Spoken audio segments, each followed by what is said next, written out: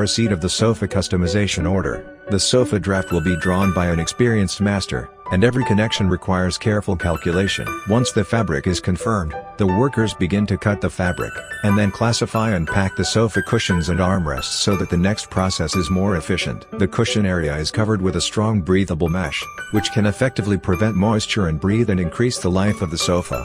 Then to sewing. Flat car. Join the cut leather piece by piece.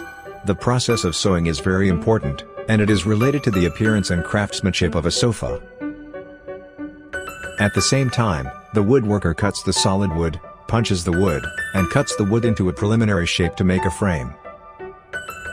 At this point, the prototype of a sofa is completed, and then cut out different shapes of sponges according to the shape of the sofa, and then wrap the sponges outside the frame of the sofa. The process of splicing the internal steel and wood structure is done in one go, adding springs and bandages to the sofa, and using 4.5mm S-shaped springs to ensure more firmness. Finally, cover the sewn sofa leather cover or cloth cover on the sofa.